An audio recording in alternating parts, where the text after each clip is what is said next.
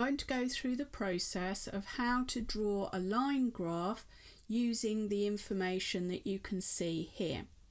In fact, this particular line graph is going to have two lines on it, one for the UK and one for India. Any graph that you're going to draw, the first thing you've got to figure out are the scales. Typically, an A4 size of graph paper has 14 squares up the longest side and about 10 going the other way. The vertical scale will need to go up as high as 208. That's our maximum. We've got about 14 squares worth of space, so let's figure out what each of these big squares would need to be worth and go up in. So we're doing 208 divided by 14 to give us our rough idea.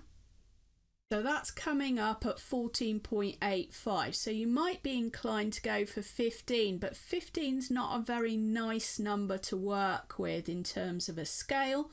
So I would suggest you actually go to 20. We're going to do one large square equals 20. And so each of the small squares, there's usually 10 inside each large one. So one small square would therefore be worth 20 divided by 10, which is 2.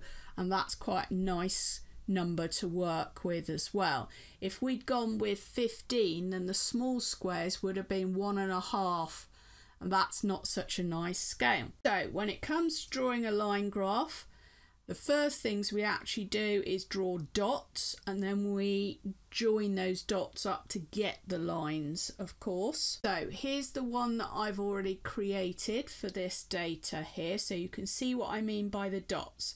So these dots need to be exactly over the labels that you've got at the bottom.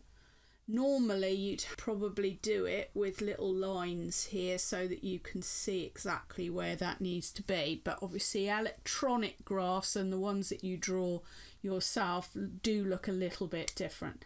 So you've got the dots, you've joined them up. So because in this case we've got two lines, we've done the two different lines in different colours, and that means that we needed to add a key to our diagram so that people know what each colour means.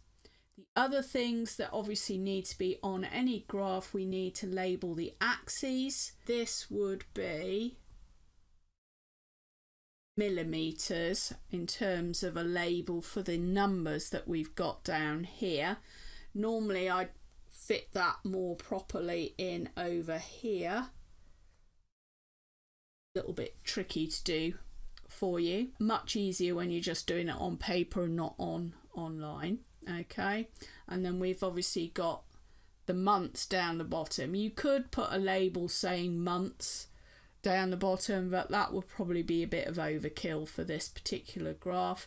And also another key feature, we've got our title at the top that tells us what the graph is all about.